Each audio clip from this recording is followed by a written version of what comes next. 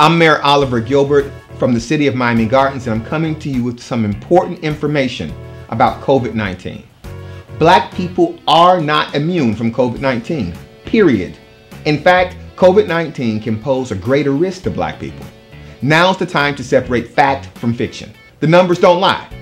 Based on the Centers for Disease Control and the World Health Organization, COVID-19 is extremely harmful to older adults and those with a compromised immune system. A disproportionate number of black Americans suffer from chronic diseases such as hypertension, cardiovascular disease, and diabetes, all of which equal a compromised immune system. The prevalence of high blood pressure among black Americans is the highest in the world.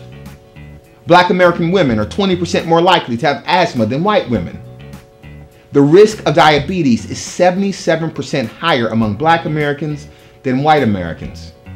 We're having this conversation because after I announced the postponement of Jazz in the Gardens, I was inundated with comments mostly asking why we would postpone Jazz in the Gardens because black people can't get COVID-19, or Corona as it's called.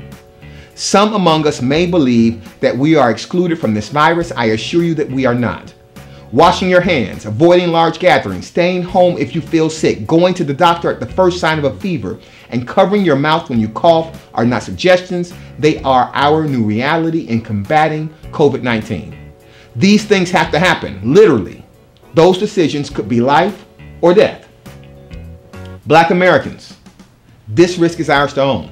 COVID-19 does not recognize race, ethnicity, sex, age, or religion, and it does not discriminate. Let's remain vigilant and adhere to the safety guidelines.